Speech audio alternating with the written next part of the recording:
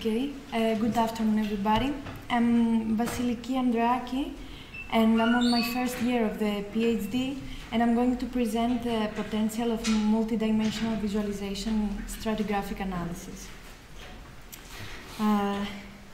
The present case study is about the lacustrine settlement of La Draga in Banyoles. It's at the northeastern part of the Iberian peninsula and it's near Barcelona, Spain. The total extension of the Neolithic occupation settlement was calculated at 10,000 square meters, 1,500 of which are currently underwater. The excavated sectors are Sector C, the one underwater currently, Sector A, excavated within the years, one in dry conditions, actually immersed, and Sector B, consisted by Sector B and Sector D as a whole, into the water table as well.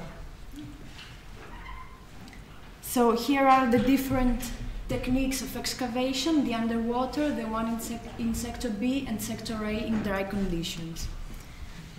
Here we can see the three sectors represent distinct sedimentary environments with a subsequent characteristic inclination of the depositional units when nearer to the lake. Here is Sector C, Sector B, Sector A. Please note the compaction of the archaeological layers. Here we have the different conservation conditions in every sector as well. So the objectives of this research are first to decipher the taphonomic history of the lacustrine settlement of La Draga, and secondly, understand the role and interplay of both natural and anthropic processes affecting the location of the social action and the spatial distribution of its material consequences. These are some of the formation processes actually present in wetlands of geogenic nature. The majority of those are usually summarized under erosional, transport and depositional processes, which could also include accumulation, inundation events, water fluctuations, trampling, fire events, and so on. But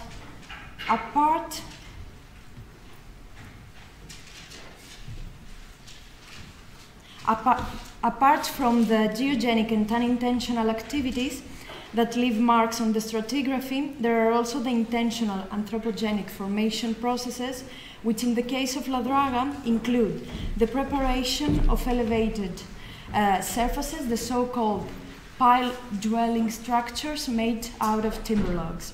This is the oldest archaeological layer found, dated at 5,300 to 4,900. At Sector B, the one under the water table, is found at the elevation of 171.8 meters, and the wooden timber logs were perfectly preserved due to the anaerobic conditions. We should bear in mind the elevation of the superficial layers throughout the whole excavated area. That's about 174 meters above the sea level, in order to understand the strong compaction of the layers above the natural marshes. On the other hand, this first archaeological layer is not preserved at Sector A, the one in dry conditions, but instead the evidence of its existence is manifested by the layer of post holes found on the surface of the natural marshes, here indicated with these red lines. And underneath of those were excavated individually, and the post holes were found in different elevations. The more recent layer was dated at 5,200 to 4,800 years and was preserved at all sectors. So we can say that there was no chronological interruption between the two occupation layers. This second layer consisted of travertine paths and associated structures and associated, these are the structures. This was encountered at 172.05 meters, while at sector A at 172.3 meters. Here you can note the different structures marked. At sector C, the underwater one, both archaeological layers are found as well under perfect preservation conditions, although at a greater depth. This way, the oldest one is found at 171.62 meters, and the more recent one, 171.32. So, what's our problem in La Draga actually? Our problem is that what one process forms, another process deforms. We have excavated sectors with different sedimentary environments, and we have surfaces as a result of the different formation processes, which we have to distinguish depending on their nature. So how can we solve this problem?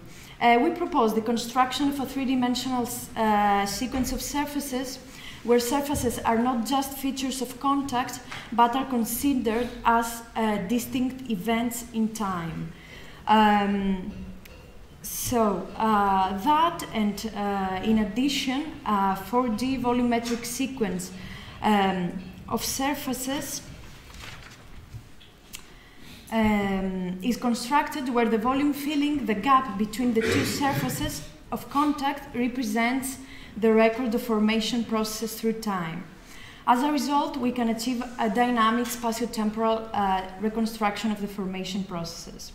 So the methods applied here include firstly the construction of 3D boreholes, where each borehole is considered as a stratigraphic columns with specified X, Y, and Z coordinates. Secondly, the elaboration of this information and its introduction into the software. Next, the connection of boreholes through surface correlation in space.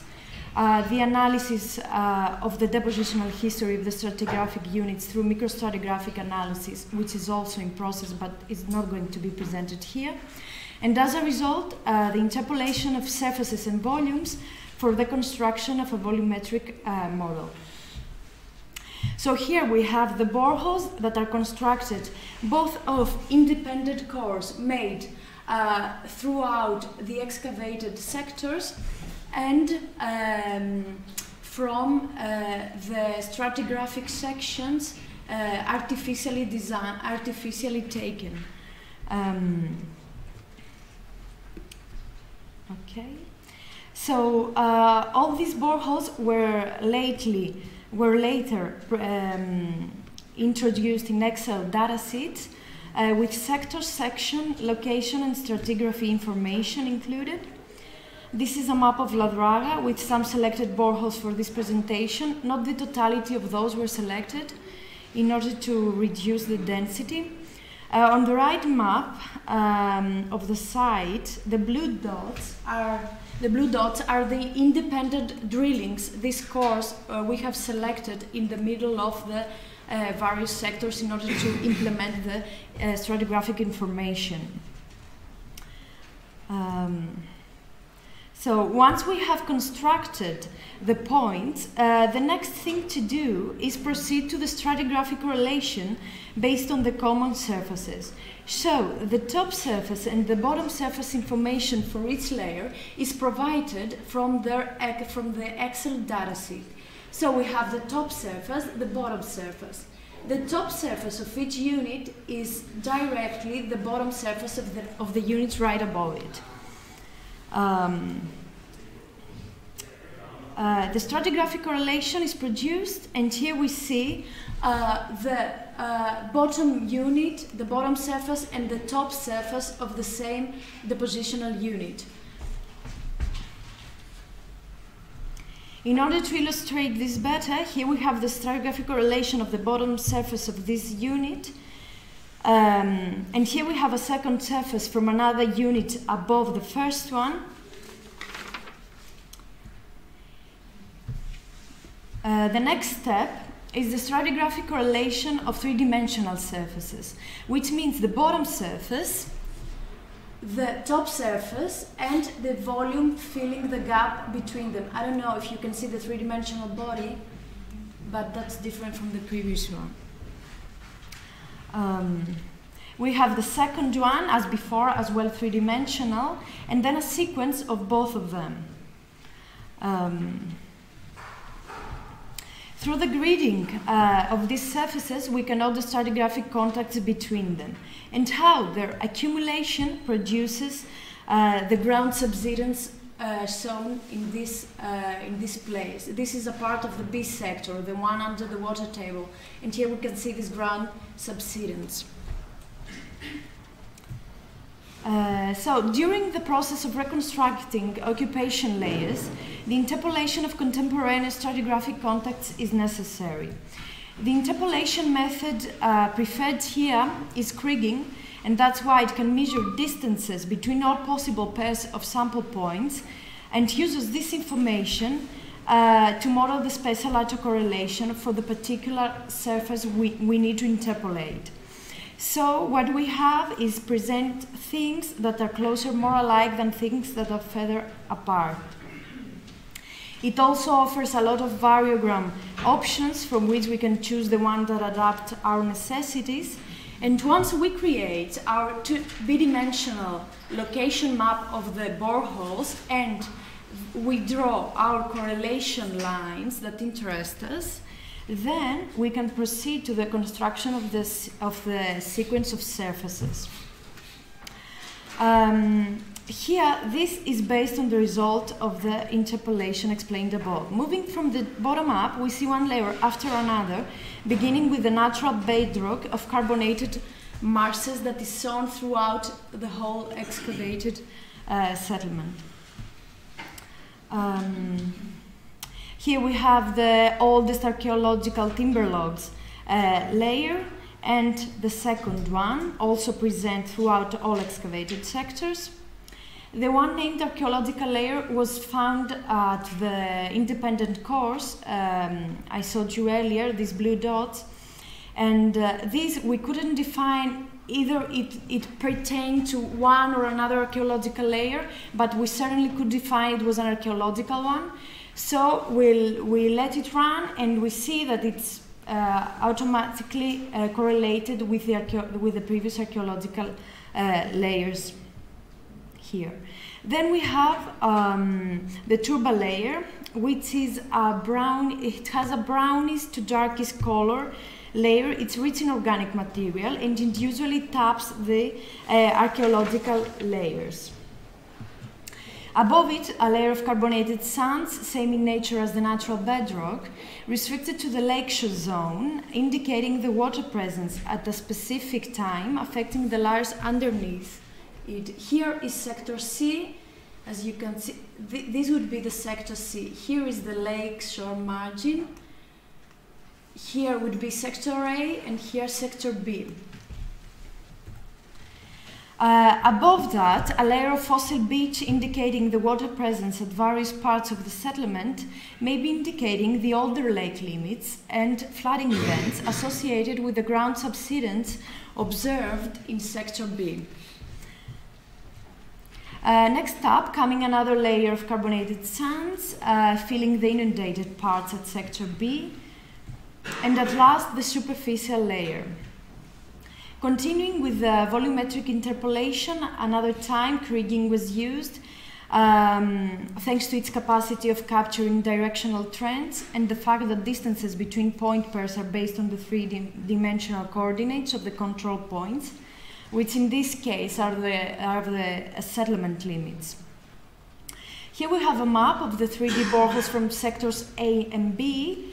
You remember A, the one in dry conditions, and B, the one under the water table. Here we have a fence diagram actually connecting with cross sections the two different parts of boreholes.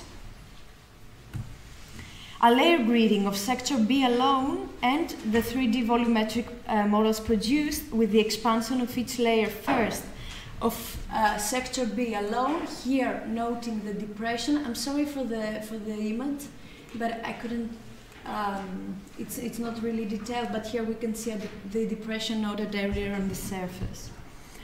And here we have a 3D model of sectors A and B together.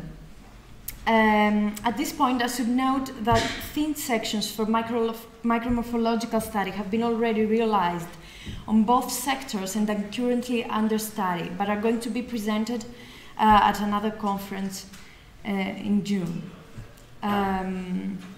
Finally, that is the solid model of selected points throughout all excavated sectors and drillings. Better quality graphics and their representations are expected to be present at the paper presentation of this at the paper version.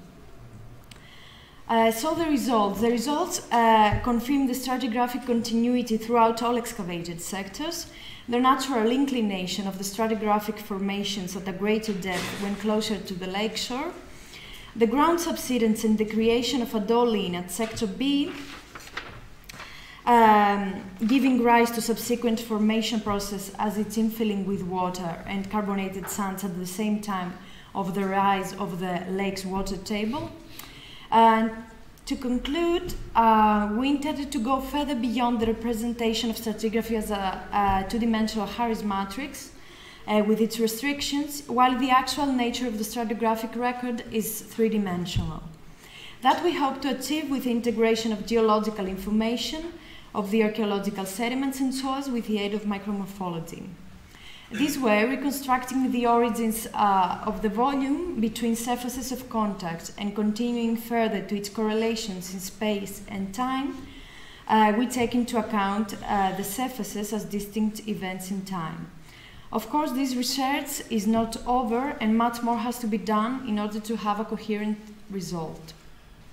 The introduction of calibrated dates corresponding to the stratigraphic formations is necessary in order to insert the time dimension into the model. And on the other hand, further study of the formation process will add valuable geological information, while the integration at a unique metric model, including the bidimetric information which we have from the lake as well, will help deciphering the dynamics of La Draga and reconstructing its basin during the Neolithic occupation. Well, thank you very much for your attention.